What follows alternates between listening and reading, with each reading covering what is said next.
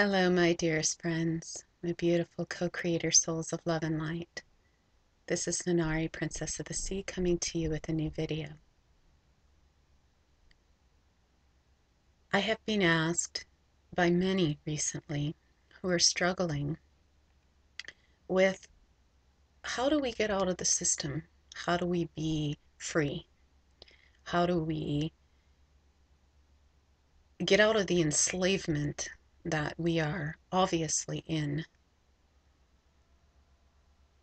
The first answer that I have to that is change your perception, change your thoughts. What if instead of seeing yourself as enslaved, seeing, feeling, being love, and seeing yourself free already? Now, from a logistical standpoint, yeah, if you look at the quote unquote shadow side or dark side or bad side, um, you could say that we all are slaves. We are slaves to a monetary system, to a government, to rules, to regulations that are not who we really are. And I agree with you, because we are. To step into a multidimensional way of being, though, in opening up your spiritual gifts, is to understand that the way to get out of freedom in practical steps, first, is to change your thoughts, to come from the heart, to be love, to be passion, to be bliss, to be compassion, all of the qualities of the heart, of the soul. It starts from within first. Then there's practical steps of how you can become as free from the government as possible. You can go off grid. You can grow your own food. And if you do not have enough food yet in your growing and you're just starting out, support local businesses, support local farms, local produce, non-GMO, GMO-free, healthy, raw, organic foods. You know, a place that I used to live in once, quite a few years ago, actually had something, and I've talked about this before in previous videos and also on the air. We had in the center of our town just this wooden shaped, it almost looked like a box, but it was kind of like a box, but kind of like a wooden shaped bus stop, if you will. But it was a food stop. And people would grow locally in the area, in the town, food. And when they had an overabundance of food, they would bring it to this wooden shelf, basically, that kind of looked like a stand or whatever, and they would just put it there. And then other people who were hungry and who really needed the food or wanted to trade some food, let's say maybe you had an abundance of tomatoes and you really needed zucchini. So you went to this stand, if you will, and you dropped off all your tomatoes and you took what you needed for you and your family of zucchini. So these are practical ways that we can do community-wise as well as individually to get away from the system. Now, in the States, in Ithaca, New York, they have their own monetary system, and it's based upon, I think it's hours of work or service in exchange for a piece of paper or something of that nature. I'm not quite sure how it works, but if you go Google Ithaca, New York, and their monetary system, they have a whole website on that. Michael Tellinger right now is spearheading something called the Ubuntu movement, and he is attempting to get us to a place on a global level, starting with Africa, to where we have no money at all, where we simply give to give.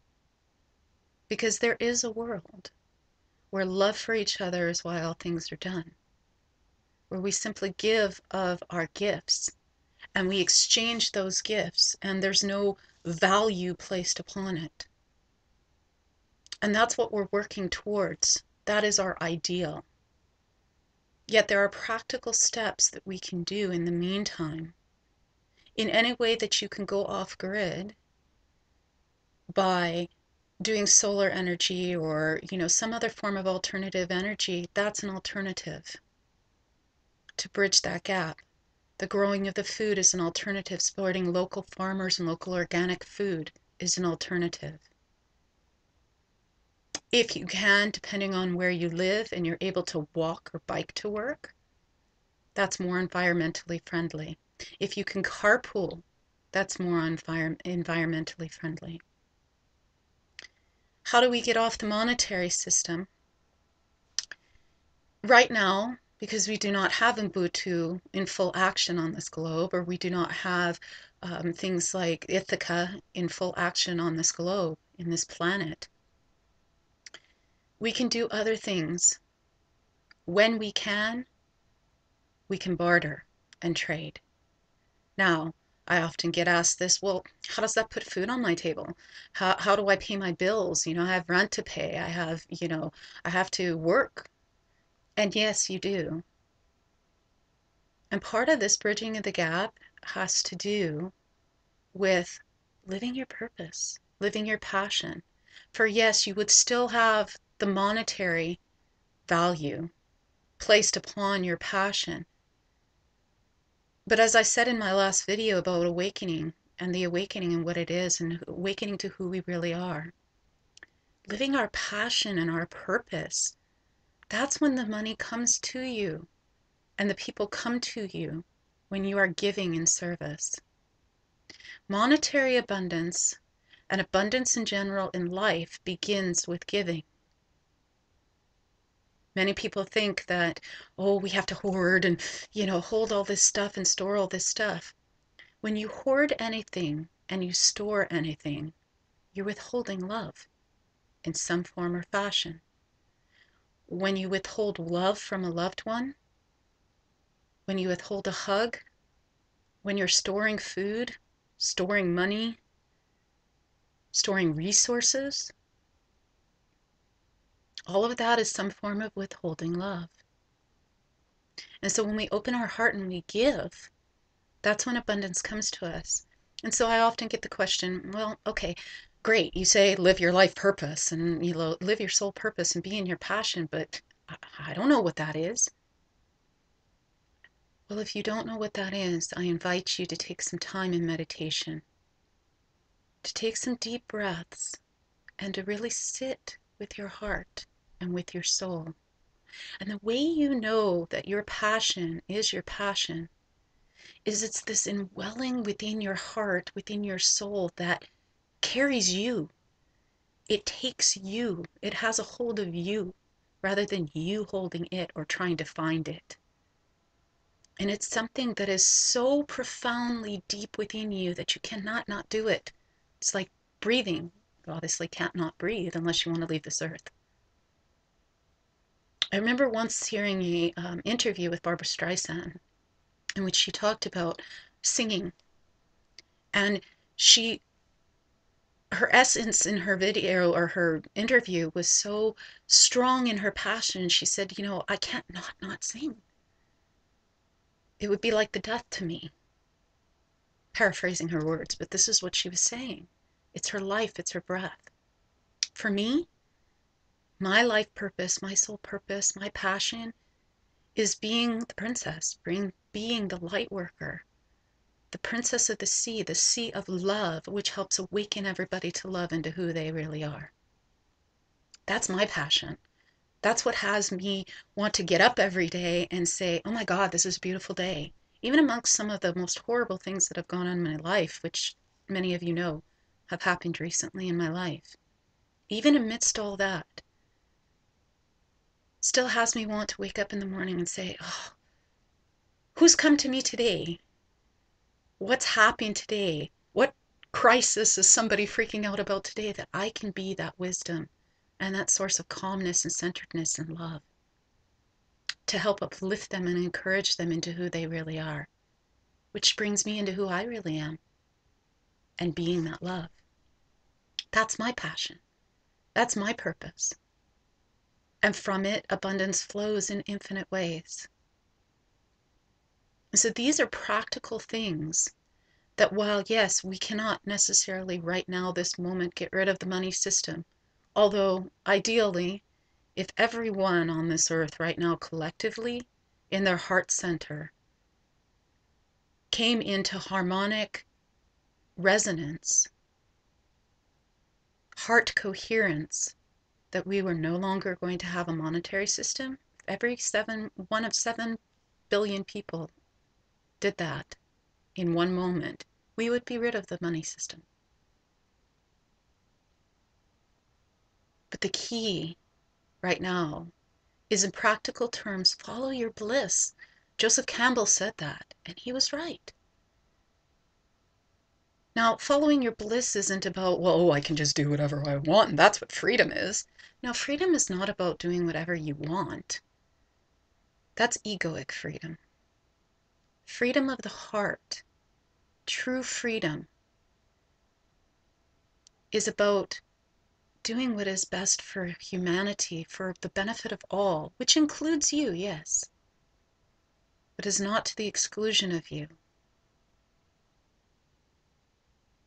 Living and being your passion is not about just doing a job so that you can get money, so that you can get the latest gadgets like the latest iPhone or the latest car. That's ego stuff. Living and being from the heart in benefit for all, in that passion, that bliss. As I said in my last video, whether that's being a truck driver or a bus driver in the example that I gave, could be a garbage collector even. Whatever your passion is. And as we join our hearts together in heart coherence, living and being our bliss together, that's when we give to each other just to give. You all have heard me talk about this on videos before, and I've done meditational satsangs on it, and so I invite you to YouTube it right now. It's a video called You Are Here for a Reason, and it's by Life Vest, and I'll leave the link as well in the video description. That video, I love that video. Why? Because that's what the awakening is all about. That's what true freedom is all about. That's what true giving is all about. Heart to heart, soul to soul. And that it infinitely just comes back to you, because the universe is a give universe. We often talk about it is within giving that we receive. What that really means is that as you give, and you give from your heart, then the universe gives back to you. Not because the universe is obligated to, but simply because that's how the universe works. That's the higher law, the law of love. So these are practical steps that you can do right now. And as you live and be your purpose, then yes, you will have the funds available financially to be able to pay the rent or the mortgage. Now, ultimately, within there being this world, we are stewards of the land. And whatever land that we live on is free from belonging to us. It belongs to the universe, belongs to Earth, and we are just the caretakers of it, the stewards of the land. And ultimately, we shouldn't have to pay a mortgage or rent. This is very true, because it is our God-given birthright, the birthright that the universe gave us because we were simply born here, because we were simply here for the universe. So we are free from owning anything, nor should we have anyone who makes us pay for anything. Food or shelter, any of our basic necessities. That's the ideal world. But the bridge to that ideal world is to start living in your purpose. And then the abundance will come to you, and the resources will come to you for you to be able to feed your family and have shelter. And it comes in infinite ways. Many times last year, I was going through a financial struggle, as it were. where even within being my passion, I was just barely living. And I kind of went down that route going, oh my God, okay, how am I going to get the money for food this month? And then all of a sudden, my friend, he showed up with an abundance of food from his garden and said, here. I didn't ask him for it. I wasn't complaining to him about it. He just came and he offered it from his heart. Because I was being that vibrational match to abundance and putting it out into the universe. Hey, universe, could use some help here. And thanks in abundance. I appreciate whatever you can provide. As I was continuing to give of myself already as well. In money and time. And then it came forth. Or just recently, I took what little money that I had and I gave it. And then within an hour, I had someone write to me and give me a love offering for a session, a mentoring session. So it comes back immediately as soon as you give. So these are practical steps of things that we can do to be that bridge into there's a world where love for each other is while things are done.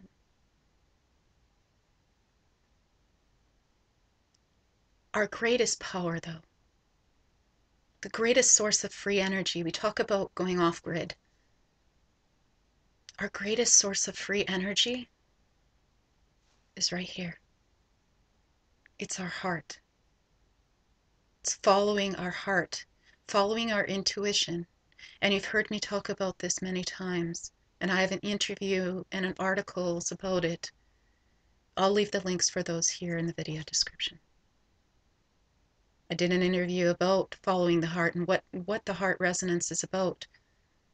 Following that intuition. I did that September last year. So I'll leave that link. And the article that went with it that I wrote. And I've been saying this for years. This is just another loving reminder of practical solutions of how we can be free now.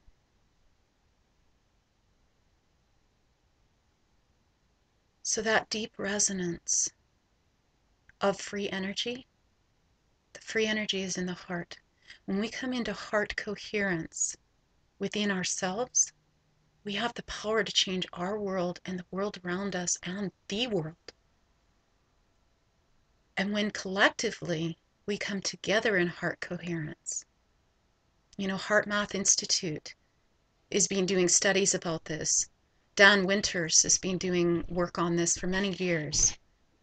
When we come into heart coherence together as a collective, that's where the free energy is.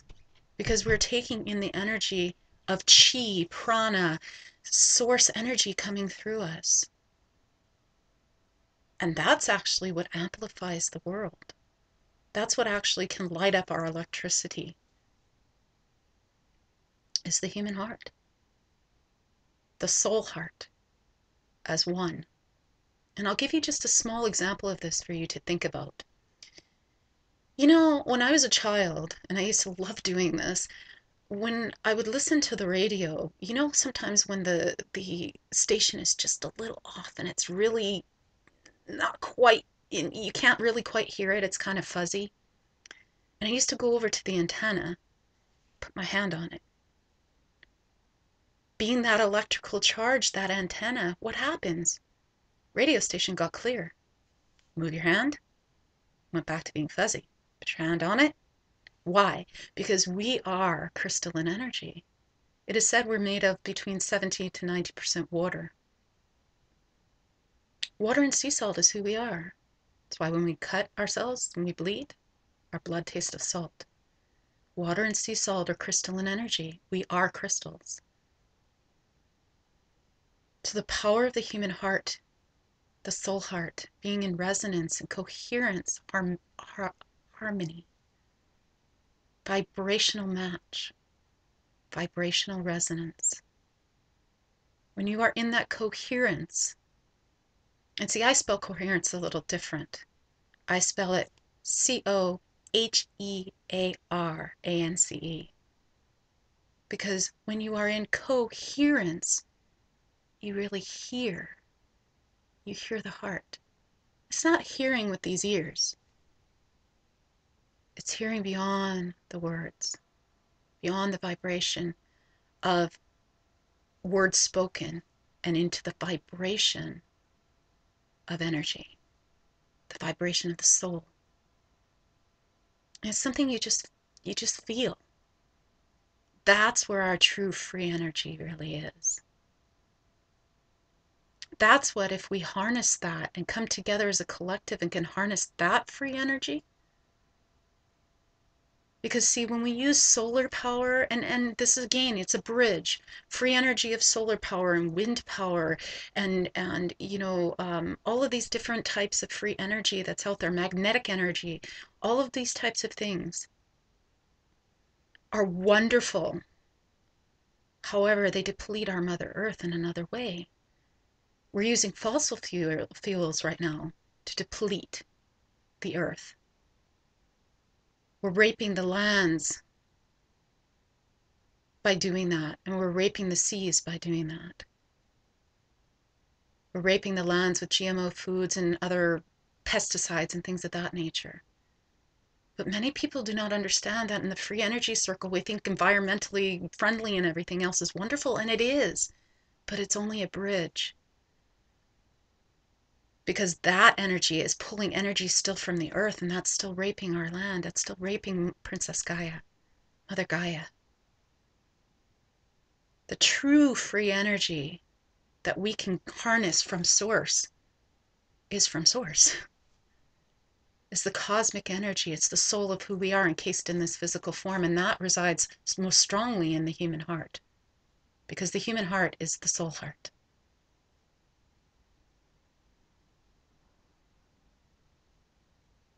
So these are practical steps that you can take right now to be free. Now, will we be ever free in the truest of sense of there's a world where there's no money, where there's no government, where there's no enslavements, where there's no jobs that we have to go to every day? Maybe or maybe not. In the wise words of Imagine from John Lennon, imagine a world. There is that world. And maybe in our lifetime it will happen. In the meantime, we have practical steps of freedom that we can be right now. I invite you to take those steps. I love you. Go forth and create an amazing life and touch the many people in this world. Because this is why you are here. You are here for a reason, and that reason is love. Open your heart to love and be who you really are. Espada.